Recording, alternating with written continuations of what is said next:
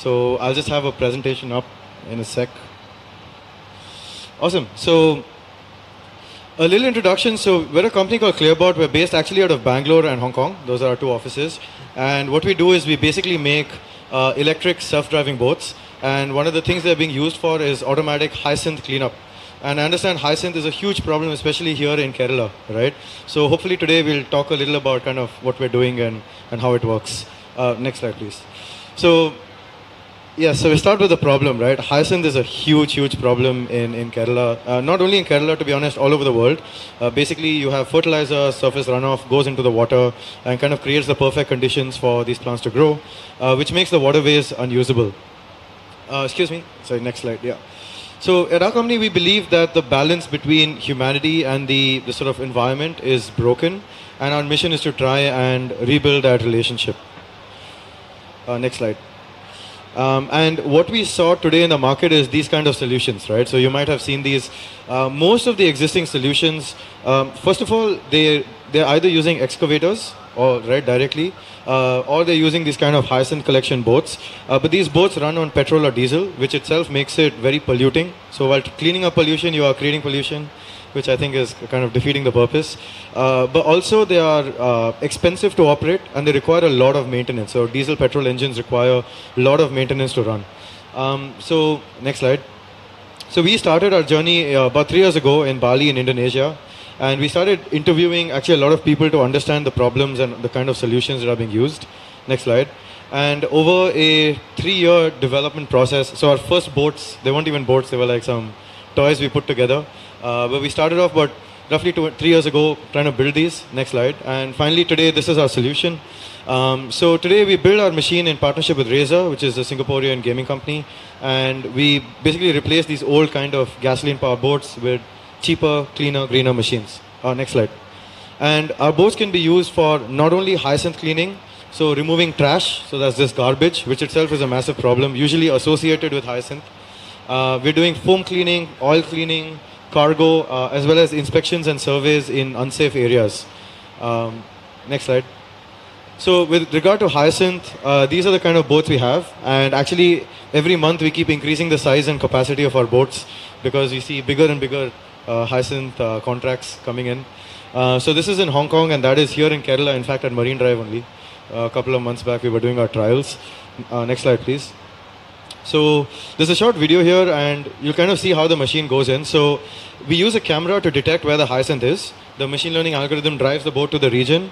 We have a conveyor belt inside the boat so it kind of sucks up and eats up all the Hyacinth. And then it's stored on the boat itself. And this entire process is without any manpower. You can sit in the US and drive a boat in Kerala easily, no problem. No pollution, it's fully electric, it runs remotely and it can be charged with a solar panel as well. So zero emissions. And we basically go in a zigzag to clean all the Hyacinth up. And it's able to pick up 10 kgs every 2 minutes. In fact, our newest version is going to be double the size of this. So that way we have a much larger machine and we can collect more waste, more Hyacinth in a single run. Next slide, please. So we are now developing a docking station as well, which means when the boat comes back, it will be able to keep the waste automatically in the same location. And that means the operator is not required to unload the waste as well. And on top of that, these boats are better for the environment. And if you're a contractor doing this work, it's better for business. So the electric solution is much cheaper to operate on a monthly basis. And we also offer a rental model. So the biggest problem with electric boats is it's capital intensive. You need to invest to buy the boat first. But with our machines, we offer a rental model. So you don't need to take the risk, capital risk. And you can directly start using our machine. Next slide, please. This is our control dashboard. We can show you a live demo of this at our booth at B2. But basically, you can just drop the waypoints of the area you want to clean up, and our boat goes automatically and cleans it up. The boat also has a live video feed, so you can see exactly what is happening. If there's any other boat in the region, it'll give you a warning and tell you that, okay, there's an obstacle in the way. Next slide, please. We're also using a bit of machine learning on our boat. So with machine learning, we're able to identify objects very easily. This is the core advantage. So for example, if we're cleaning Hyacinth or if we're cleaning waste, we are actually able to use the cameras to quantify exactly how much we are able to clean up. And so at the end of our operation, there's very high levels of transparency. People are able to find out, okay, how much was cleaned up today, what is the total area coverage, and we give the report directly to our clients via online dashboard. Next slide, please. The boats are manufactured now fully in India. We are built out of Bangalore. So we're also looking for support in actually building these boats. So we're building bigger and bigger boats, and we are incapable of now doing that ourselves. So we're looking for boat suppliers to help us to do this. Next slide, please. And just covering some quick use cases. So this is the Hyacinth cleanup. This particular project's in Hong Kong. Next slide. And we are helping the Hong Kong government in the water pumping station. So their water pumping station has Hyacinth getting stuck in it. And so we are using that behind the dam. Basically, they have a dam. Behind the dam, all the Hyacinth collects up. So we're using our machine to clean it out. So this project has about 3 boats, and they run 3 times a week, and they basically keep it clean throughout the year. So even though it's a seasonal problem, they've basically said, okay, keep the boats here, run them through the year. Whenever there's an issue, we'll use your machine. Next slide. This is the next pilot. We are doing this in Kerala. Actually, this is the boat that's on display here this week. And this boat will go to Trivandrum, where we are doing our pilot. Next slide. So we've done the pilot initially first in Kochi itself, and we are trialing out. So India is a slightly different environment. It's hotter. There's more Hyacinth. And so we are making some modifications now to our machine, specifically for India. And the idea is that a team of 1 to 2 people can control a fleet of 5 boats and keep the water clean throughout the year. Able to run a maintenance kind of project. Next slide. So this is our newest design. This will be released in April. It's basically an extension of our current model, and it has brushes in the front to break the Hyacinth, because sometimes we have Hyacinth is very thick, so we're able to break it, and we can then collect it in a floating barge. And this way, if you want to have the operation, you just switch the barge, and the same boat can keep going out 8 hours a day cleaning. And we have 500 kg weight capacity, and the boat can actually tow 2 tons. So we can increase the capacity if required. Next slide. So quickly to wrap up, I'll just cover some of the other use cases so you can get an idea. The same machine can do multiple tasks, so there's very high value. If with one machine in the off season, even if you're not cleaning Hyacinth, it can be used to do waste cleanup. Next slide. So we're doing waste cleanup projects. So next slide. We're doing waste cleanup projects with marinas to collect waste out in sort of where it collects in the corners. Next slide. We are doing foam and oil cleaning for the government. Next slide. Where in the water treatment plants, there's a lot of foam. It collects, and they have to manually go in a boat and clean it. But with our machine, it's fully automated. They can just send the machine, and it goes out every day. And again, the machine learning gives the result, the report every day to the client. Next slide. And finally, in any kind of marine construction area. So next slide. We are seeing a lot of projects now in marine construction where basically there's some unsafe area like sewage areas or canals. It's unsafe to send a human being, or the human beings don't want to go.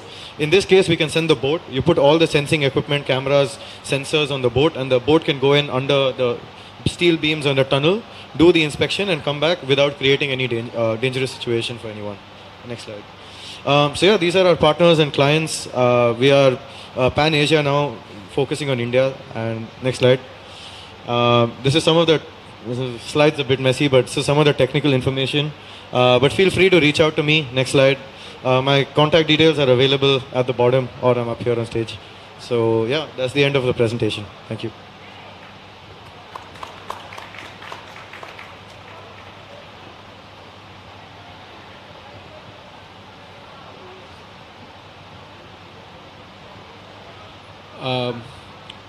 We have one more speaker for this session, but he has not arrived yet. So while we wait for that speaker, we'll use the time to take up some questions, quick questions for this 2 talks that we had now. So the floor is open for questions. If anybody have any questions, please.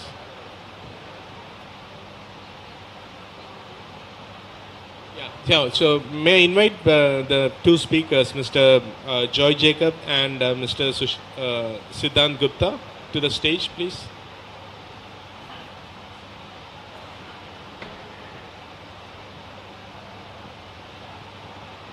So from the audience, so now it's time for questions as we wait for the 3rd speaker.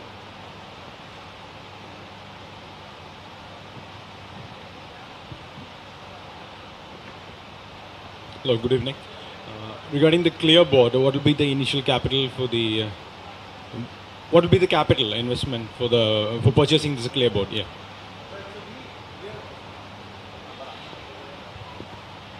Hi, so to answer your question, actually, at the moment, we're trying not to sell the boats. We rent the boats out to our clients, anywhere between 1.5 lakhs a month to 5 lakhs a month, depending on the size of the boat, use case, how many sensors they need, everything, and the length of the project, length of the contract.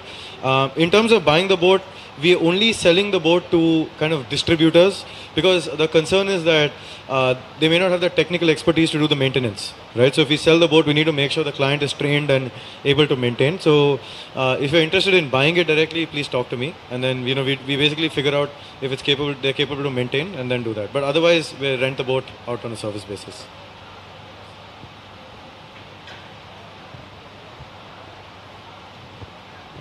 Any other questions? Sidhant,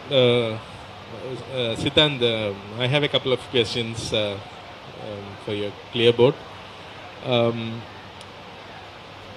You mentioned about that operating it in the it works like a remote control. This thing, is it working in a remote control, or is it autonomous? Like you plan, you have a mission fed into the system and then it goes and complete the mission and comes back, or is it remotely controlled by some operators sitting somewhere when you are doing these missions in So actually, we have both options available. You can put a pre-fed mission. In fact, when we say autonomous mode, basically we predefine the GPS location of the area we clean. We feed the mission in, and the boat goes out and does it on its own. We also have the option that somebody can sit and drive it remotely. So some of our clients prefer this. For example, in marine construction, they don't want the boat to be autonomous. They want the supervisor to be looking at the boat, driving the boat at all times. So depending on the client, we actually have both options available. And you can like switch the sensors, if you are using it for Hyacinth collection, you'll be using a different sort of sensor. Like how does it know that whether it is plant or some debris or waste or something like that? So actually the equipment on the boat is mostly the same, especially for trash and Hyacinth. Any surface cleanup is all the same equipment. We just tell it on the software. We have a dashboard, so we can define what it has to do. So when we feed the mission, we also define what it has to do, and then it kind of goes and does that. We only change the equipment and the sensors if we are doing inspection, for example, or we're doing seabed survey. Then we need to change the equipment on board to actually do that project. Yeah. Thank you. Any questions from the audience?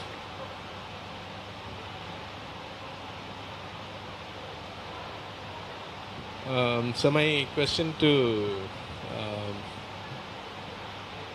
Mr. Joy Jacob, you mentioned about eco-friendly materials, but then the list of materials that you have presented is conventional materials that we are using today, right? I was just kind of curious what's a new finding or new thing that you have to bring up to the public.